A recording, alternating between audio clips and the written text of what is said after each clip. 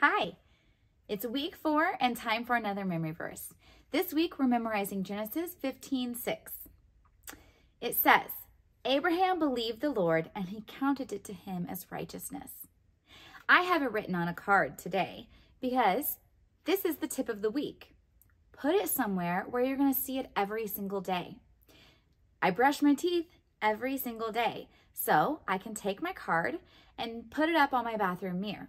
And for the whole 2 minutes that I'm brushing my teeth, I can practice my memory verse. Abraham believed the Lord and he counted it to him as righteousness. Abraham believed the Lord and he counted it to him as righteousness. And eventually, I won't need to look at my paper. I'll just know it in my mind.